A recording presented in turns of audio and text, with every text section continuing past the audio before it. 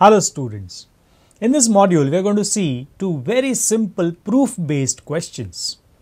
So here it is. Prove that. First one, log of a the whole square minus log of b the whole square is equal to log of a upon b dot means into log of ab.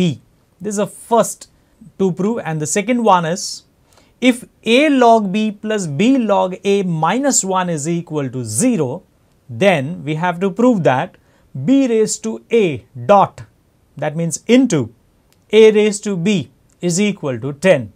So let's take up the first one. Let's go to the LHS of first one. Let us start with LHS. So here is the LHS highlighted for you of first to prove. What we have is log of a the whole square minus log of b the whole square. Now we have log of a the whole square. This is not power of a alone. This is log a the whole square. So you can't apply power law here. So what simplification can we do in the next step? So my dear students, if you realize this is in the form a square minus b square, and you know it can be simplified as a plus b into a minus b. So what you will get in the next step is log a plus log b. This is like a plus b of the formula. I hope you understand. In the next bracket, we'll get the difference of the two terms, that is log a minus log b. I hope you understood this. We'll give that formula in the form of reason. Let's proceed further. If you see the first bracket now, if you check out the first bracket here, what we have is log a plus log b. There are two log terms with plus sign in between. We can apply product law. So what you will get is log ab. And now students, if you keep comparing this with the given equation, slowly steadily we are getting RHS here. Let's proceed further. If you see the second bracket, you have log a minus log b. There is minus sign between two logs, which should remind you of quotient law. So if you apply quotient law here, you will get log of a upon b.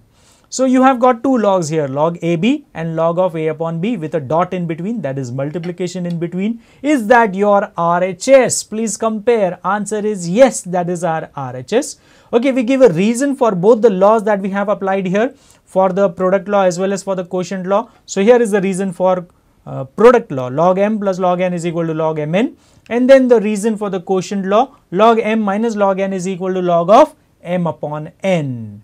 So now students, we have got RHS, so we can say that this is equal to RHS, and hence we have proved that LHS is equal to RHS for the first sub question. That is, we have proved that log a the whole square minus log b the whole square is equal to log of a upon b dot log ab. Hence proved. Let's go to the second one. Now in the second one, there is a given part and there is a to prove part. So let us first go to the given part. Let us copy down the given part. After if, whatever is mentioned before then is the given part. A log b plus b log a minus 1 equal to 0. This is the given part. Now students, if you see the given part, there is a log here. It is in log form. And if you see the part which is there after then, that is the to prove part, that is what we have to prove. We have to prove b raised to a into a raised to b is equal to 10, where there is no log. It is free of log. So what we are supposed to do is, we have to convert this equation in a form which is free of log. And in the previous modules, we have done this job earlier.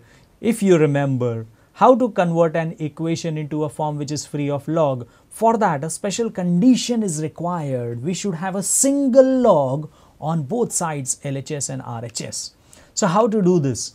So another important thing that we'll have to do here is to have a single log on both sides. What we will have to do is, we will have to apply power law to terms on LHS. So if you concentrate on LHS, we have a here, a multiplied with log b, and this a will become the power. So what you will get is log of b raised to a. Plus in the second term also, if you see, we need to apply the power law. We have b log a, b will become the power. So what you will get is log of a raised to b minus 1 is equal to 0. Our aim is to get a single log. So let us focus on these two logs which are there on LHS. There is a plus sign in between. Can we convert them to a single log? Answer is yes. We'll have to apply product law. So what you will get is log of b raised to a into a raised to b minus 1 is equal to 0. Now I can see a single log, but I can also see -1. So what do we do to this -1? So in the next step, students, what I'll do is I'll copy the log part, log of b raised to a into a raised to b, and this -1 I'll carry to RHS, where it will become +1. So now what we have is log of b raised to a into a raised to b is equal to 1. We have a single log on LHS, but do we have a single log on RHS? No. So we'll create that single log in the next step. Keep observing. Log of b raised to a into a raised to b is equal to, this 1 will become log 10 to the base 10. All of you should know this. Log 10 to the base 10, answer is 1. So 1 will be replaced by log 10. We give a reason for that. Log 10 is equal to 1. Now do we have a single log on both sides? Answer is yes, we have a single log on both sides. But then what is the advantage of having this single log on both sides? So now, my dear students, this equation is in the form log x equal to log y, and we know if log x is equal to log y, then x is equal to y. We can free the equation of logarithmic form. So what we'll get in the next step is b raised to a into a raised to b, the expression on LHS, is equal to the number on RHS, which is 10. And that is what we had to prove, my dear students. B raised to a into a raised to b is equal to 10. Hence we can say we have proved the second question also. I hope you understood both these proofs. Thank you.